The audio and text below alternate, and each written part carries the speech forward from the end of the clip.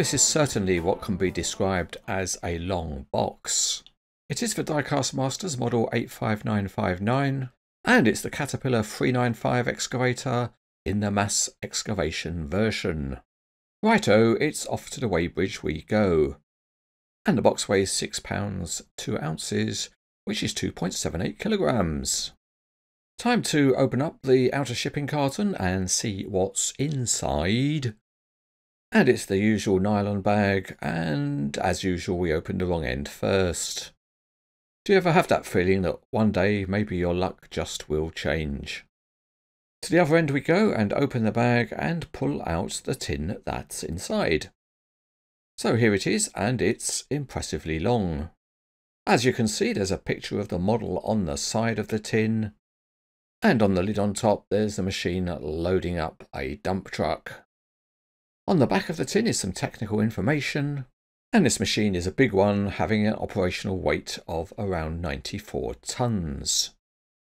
Let's now take the lid off this big tin, and first out is an instruction sheet, and we'll take a look at that a bit later.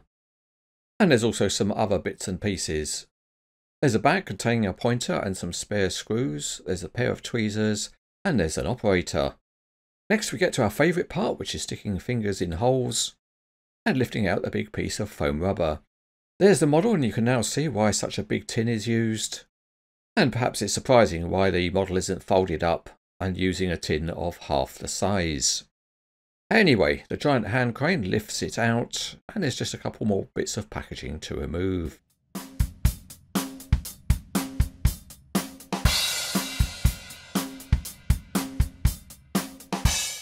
The instruction sheet tells us how to install the operator, and it's the only bit of assembly we need to do.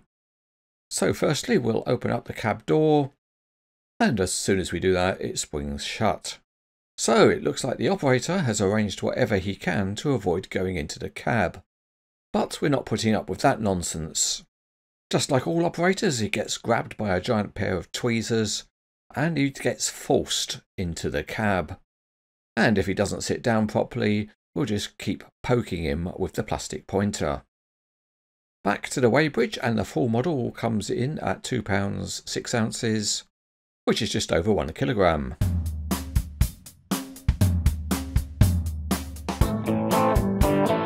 As usual, we start underneath, and there are nice metal crawler tracks, and there's a plastic base plate on the undercarriage. One thing that is different though is the detailing underneath the body, and it includes highlighted rivet heads and also small graphics. Moving on to the crawler track frames, and they're modelled well enough. The drive sprocket has got bolt head details, and there are plastic steps attached. Moving upstairs to the cab, and there's plastic protection on the windscreen, as well as the usual lights and mirrors. Side on, the detailing looks good, with thin frames on the door, and you can see that the inside of the cab is detailed.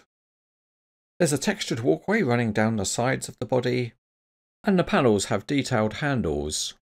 Many of these open, and the overall alignment of them is reasonably good. Also, the hinges are painted and not too large.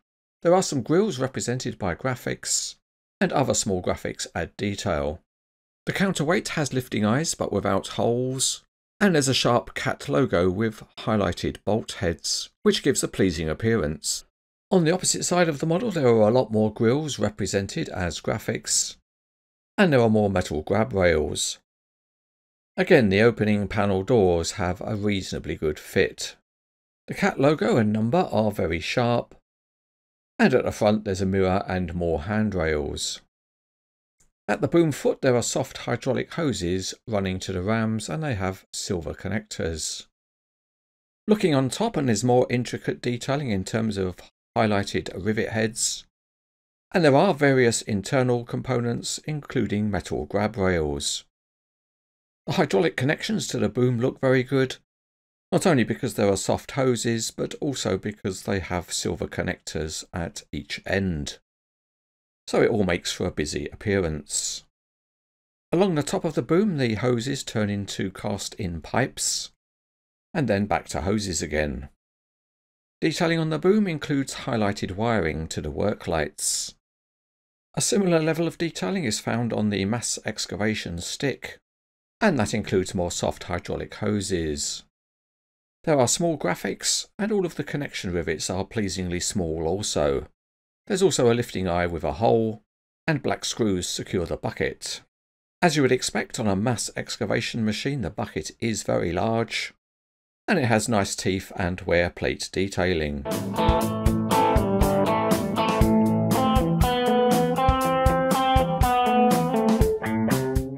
Out we go onto the Cranes Etc. worksite, and the crawler tracks roll very freely by finger, and they're tensioned in the usual way. But what's particularly good is that on a rough surface like this, the tracks bite well and they roll with very little downward pressure required. The same kind of smoothness also exists in rotating the machine, and it's nice to take it for a spin. A feature of the model is the large number of opening doors, and a couple of them give access into the centre.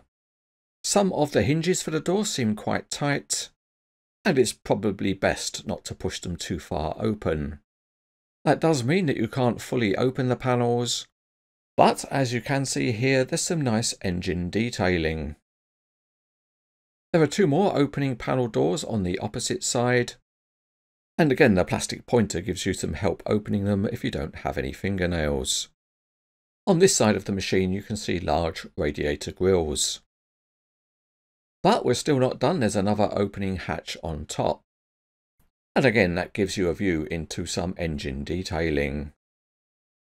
Next we move on to the excavating functions, and the main boom rams are extremely stiff and can hold any pose. And that's a good thing given the heavy weight of the bucket at the end. The model is also stable with the boom and stick stretched out. In terms of height of lift, the boom is compromised. On the real machine, the boom rams open up far enough to lean backwards, so the model's a long way short. Things are much better at closing the boom and stick up, and you can get the model reasonably compact as if it were in a transport configuration, although in reality the machine would be stripped down for transport. Next we use the patented Cranes Etc. digging at depth test, and the model does very well with the boom rams pretty well closed up. Another feature that all excavator models should have is that the bucket is removable. On this model the bucket is held in place by 4 screws, and after some swift wrist action the bucket comes free. And that means that other buckets or tools could be fitted.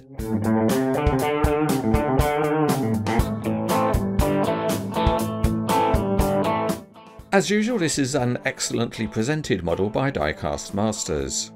The model itself has a high standard of detailing, with some impressive use of paint highlights.